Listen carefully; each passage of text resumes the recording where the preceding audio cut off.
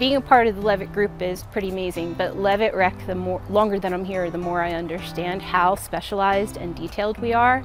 The access to the carriers, the relationships that we have, the communication, the back and forth that we have on very specific industries. I think being very niche in what we do, it kind of sets us out from the group. Having an agent that really focuses and understands the industries, the agritourism and the haunted attractions, while there's similarities between the two, they're very, very different. The carriers are limited, and basically it's being the person that literally has walked in their boots, that understands a moving floor in a haunted attraction or a rat racer in an agritourism farm.